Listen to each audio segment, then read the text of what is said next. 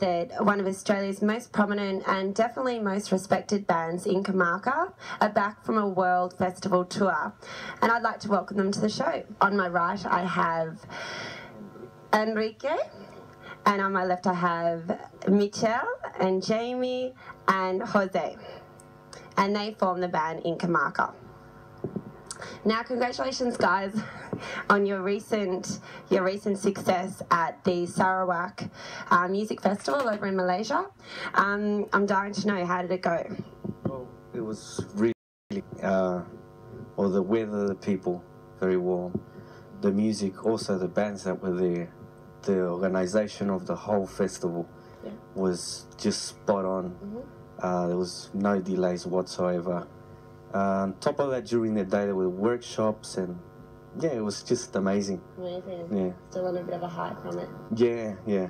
Well, still the weather and just avoiding the winter here in Melbourne was also good. That's fantastic. So, yeah. And you guys, what did you all think of the event?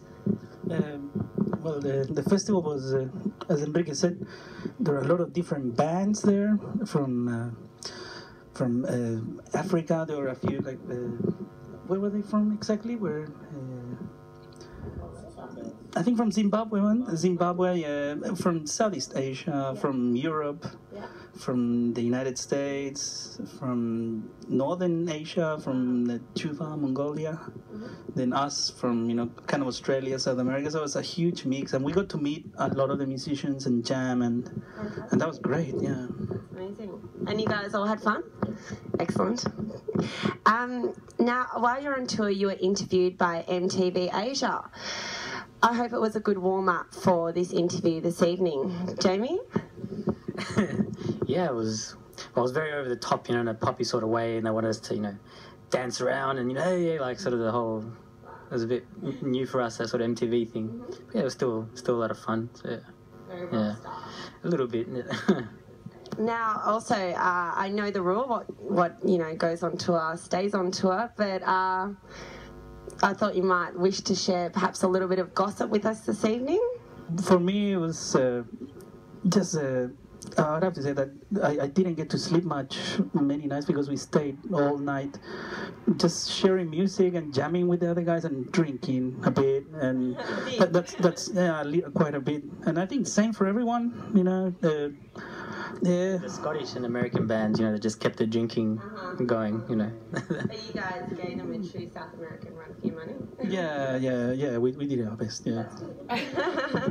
Good to hear. Now, you were voted People's Choice also at the recent festival. Can you elaborate on how the music's received globally?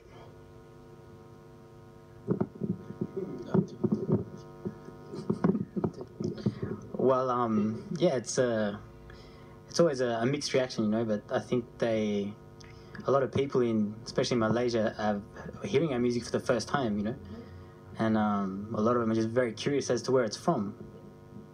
But generally, that just makes people dance, and they love the instruments, the panpipes, stuff like that.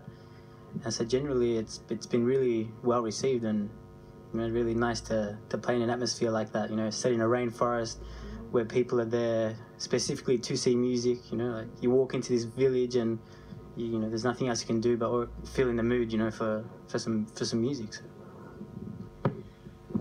I can almost visualise it as they're talking about it.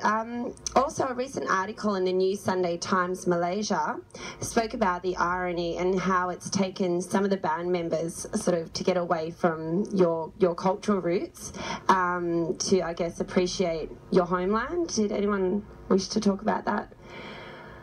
Well, that's the thing when you come to a new country and all of a sudden you've been living all your childhood with all your friends and stuff.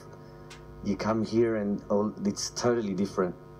The language is totally different. So all of a sudden you start trying to identify yourself with the people, and the only way sometimes you can do is with the music or with your food or with however you can, and also just trying to find other people that come from your own country or anything like that. And it goes not just here in Australia.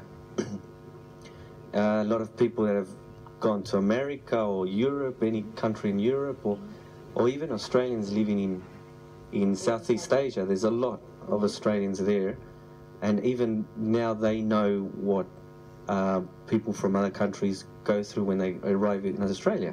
It's a totally different culture. Even though we're very, very similar to Southeast Asians, but there's a lot of things that we're not. And when we get there, even we have to learn all the modalities and however, the interaction. But that's the most important thing, I think, is that interaction, trying to blend in back again and somehow be able to do it with something that you know. So that's my experience anyway, and I'm not sure all the guys would have gone through something like that. That was very beautifully put.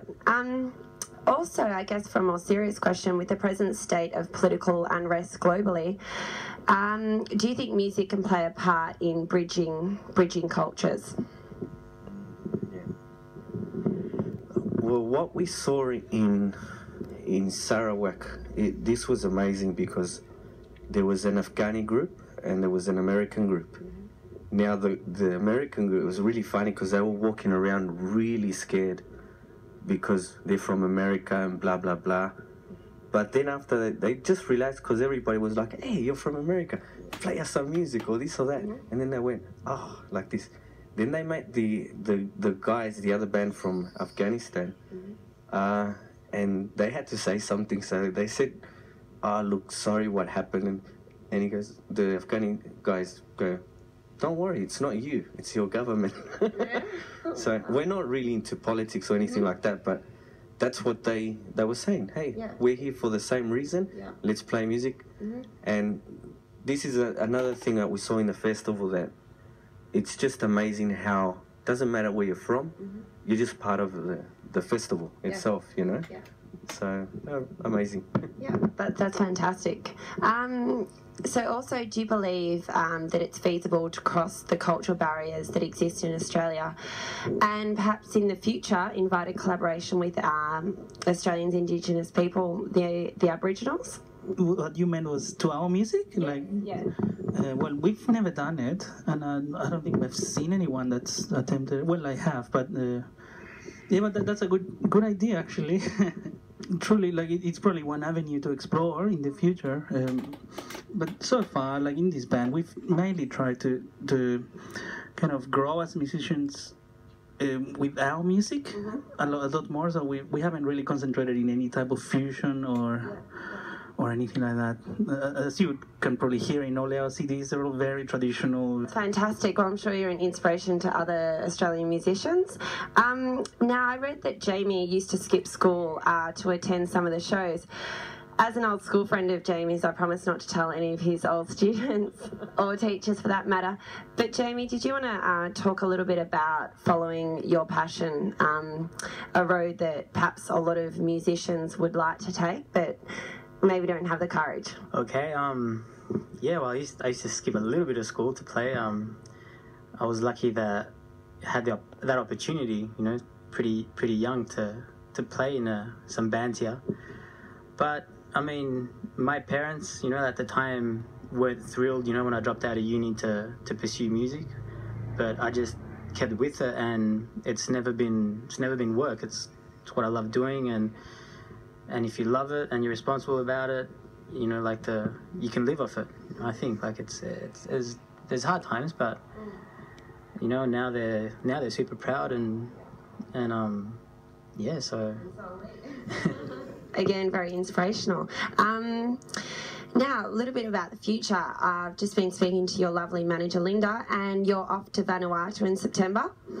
Check my diary and I'm free because I believe you need someone to, you know, carry the luggage and the sunscreen.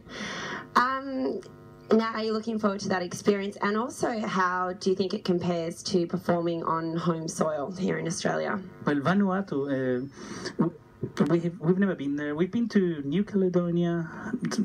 I'm expecting something similar, but yeah, I can't wait to go there. Really, you know, I've met a few people from Vanuatu before, and I think that they're French, huh? Do they speak French? Yeah, and we can kind of understand French a little bit, you know, similar to Spanish, so they shouldn't be too difficult. It should be nice. We had the choice before we went to either stay in a hotel or stay in homestay, so stay with the locals, and we've chosen to stay with the locals, you know, so I'm really looking forward to that, you know, to see how it is and stay with them.